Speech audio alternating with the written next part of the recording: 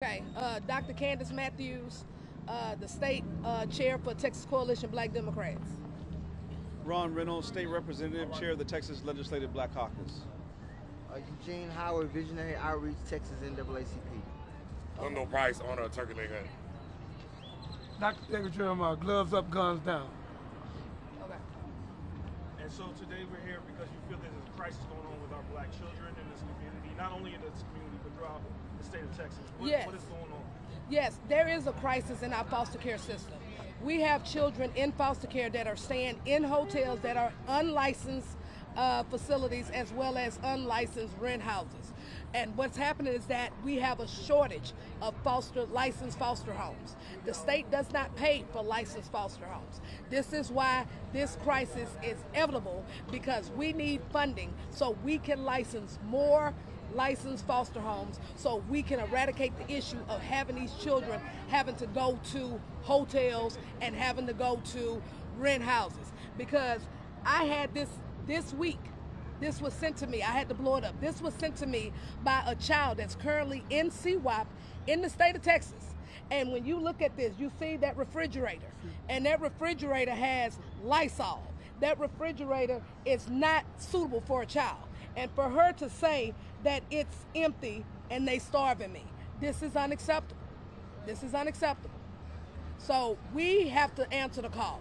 These are our children, because out of 100% kids that are in CPS custody, about 96% are African American. This is unacceptable. We have to answer the call. We have to amplify this issue. This is why it is a need for the fundraiser. And I thank my brother Lynn here at the Turkey Leg Hut that stepped up to the call, Bishop Dixon, and other community members, because we have to raise funding in order to eradicate this problem. My brother Lynn told me straight up that we could do the fundraisers here twice a month for the entire year, so we could get this done. You know, and I appreciate people in the community. So people that are watching this, we need your help. We need your help with this. And we have this here where you can go right in and send the donation. Every little bit counts, because you'll go and save a dog while you don't want to save a child. My God. So I want to bring up Lynn Price, owner of the Turkey Leg Hut. I really appreciate him answering the call for us on this. Brother Lynn? I think this is the time that we all come together as a community. It doesn't matter what race you are. You know, to a certain extent, it's wrong. And I think it's time that we all step up as humans and give back to the children. You know what I'm saying? I think we all can do it as a whole. Whatever it takes, you know, I'll do my part. I think they'll do their part, most definitely. But we need everybody watching the TV to do their part as well. So we'll be giving back on Sunday, and however long it takes, we'll do it. How much are y'all hoping to raise, and how will y'all be able to allocate those funds to the foster? Okay. Hold on, I don't think it's a goal. I think we can hit it. It's not how much. It's we're going to hit our target. She said 250. So whatever we have to do to hit our sponsors or whatever in time, we'll do it. You know what I'm saying? And the funding will go directly. And the funding will go directly to foster home development, because the thing is that will go to home studies, more manpower, stuff that's needed in order to develop these homes. That's where the funding will go. Because at the end of the day, in order for us to eradicate the problem, we have to know what our plan of action is. And that is the plan of action to do this. Because there's no need for these kids to be in hotels. And you want to get the people qualified to be able to adopt them as well, right? Exactly.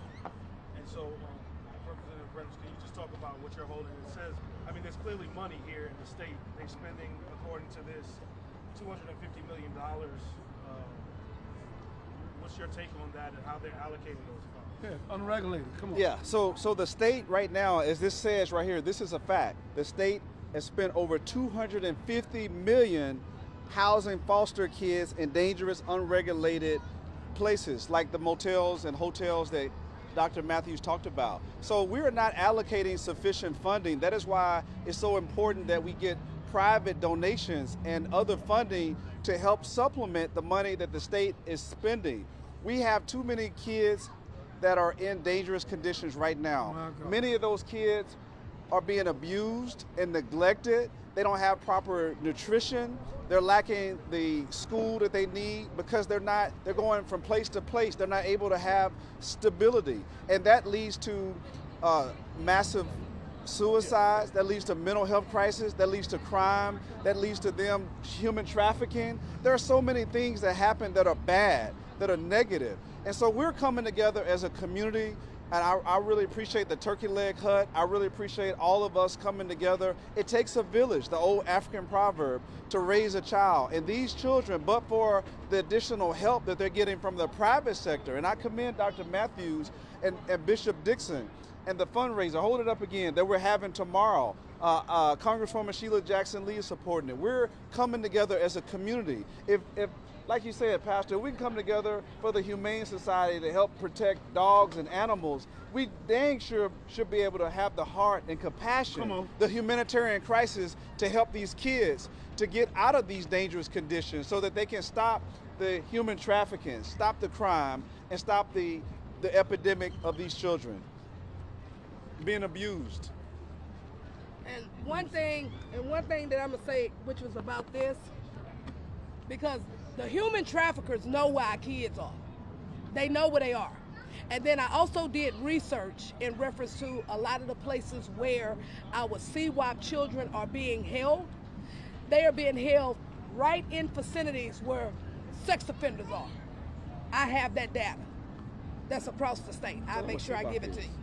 And then the thing that I'm looking at is that this young lady here that sent this to me, you know what she told me? She told me that since there's no food in here, she has to go to her trafficker to go eat. That's unacceptable. That's unacceptable. This is something that I touch in real life. This young lady reached out to me after me and Lynn them did an interview with 97.9, 102, and 92.1, and they heard the interview. And I got kids from around the state reaching out to me, not just in Harris County, Bell County, Pesos County, pretty much within all 254 counties, my phone is full. This is not okay. So in order for us to eradicate the problem, those that are watching, we need your help. We need your donation so we can fix this. How old is that child? This young lady here was 13 years old. 13 years old, and then she gave me a fake name because she feared retaliation and she feared that her trafficker would kill her. You know, for the state representative to be here, for Lynn to stop working to be here, for all our sisters and brothers to be here, something wrong. If we don't take care of our children, like I told you the other night when they pulled a gun on the little girl, then who will? You mean we can raise money for dogs, 80 million dogs, but we can't raise money for our children, over 100 million of our children, but we can spend $250 million unregulated, but we can't take the $1 billion budget we got the mayor office to use it here. We need Lynn and me and other people to raise money where we already got the money, and we say we love our children. How the hell we love our children if we won't raise the money? Candace talking about $250,000. I'm not. I'm talking about $1 million. That's what I'm talking about, Lynn. We need to raise, huh? Yeah, we need to raise money. We got NBA players in this city. We got NFL players. We got rappers, okay? Selling hamburgers, everything. We need to raise the money to give it to Dr. Candace where she can eradicate this buffoonery and foolishness and stop playing with it. Either we love the children or we don't. Either we love Jesus, we can always talk about Jesus, and he loved the children. So if we following him, don't we love him? Well, when we put the money up, put our money where our mouth at. Put it up. And whatever money you put up, we can write a grant to a candidate and tell you a matching grant. Whatever you pull up, we can write a matching grant to it where we can have enough money to eradicate, because these children are dying, committing suicide, getting raped. Every 3 seconds a woman is raped. And these little children ain't got nowhere you can think of protection. If we don't protect them, then the question is, who will? So we need to raise the money, and we need to raise it now. We're in the 4th largest city. We're one of the richest countries right here in this country. Why in the hell we begging y'all to help us raise some money to take care of our children? Dr. Candace, thank you for putting a spotlight on this here, because it's needed. If we don't raise this money for our children, then damn it, we don't love them. And I'm gonna say this too. And what really got me with this is when I actually touched this myself, okay? I also own a foster adoption agency, okay? And matter of fact, over the past 2 weeks, I had to turn down placement, and these children had to go to hotels and unlicensed facilities because we didn't have enough foster homes, okay? Every 9 minutes, a child is coming into foster care. Come on. Every 9 minutes across this state. Not just Harris County. This is not a Harris County thing. This is a statewide thing. That's right. We have children that are in Bell County that come from out of our county that's being trafficked. They telling me everything. The kids is telling me everything. They giving me evidence on everything. We need you all's help. You have caseworkers that are working in facilities. You're supposed to be a caseworker, not a caretaker. They are not trained. You need foster parents that are trained to do this, where you have the one-on-one time with the child. These are children that have traumatic experiences. A caseworker can't do that. A caseworker has to be a caseworker, not a caregiver. That's our job. So, state of Texas, it is a state of emergency. We need your help. We listening. Thank you. Did you say You got something? enough? No, Eugene, come on. Eugene, Come on. come on. Say something. No, yes, you do. No, man. Say what's on your heart.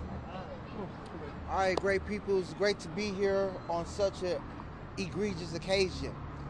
Now, we heard some great dialogue from some great leaders of our community. I want to appeal to those leaders from the other side of the aisle that are different members of the House than our Representative Ron Reynolds here. You can't be a pro-life state and not care about the life after the child has been born. There you go. Come on, That's come right. on. You can't force these moms to have these babies That's right. and have no resources for when the baby gets here. That's right. And then want to criminalize doctors That's and right. physicians and parents for making a tough decision knowing I don't have the resources to take care of this an new important point. human That's right. being. That's right. We can't lose the component of what the political decision making has done, not only to our CPS system, but right. to childhood, to our treasure, to our future as a whole.